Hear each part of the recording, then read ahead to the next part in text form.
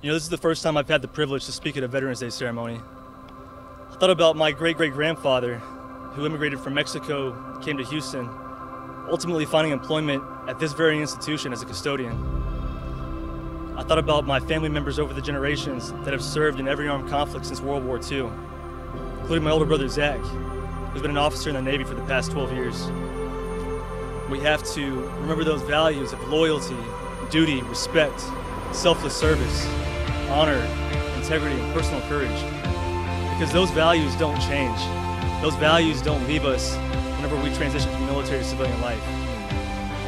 Today's about honoring all those veterans that have come before, that will come. So as I say, thank you for inviting me up here to speak. I want to turn to all of our veterans here and all over the world and say thank you for your service.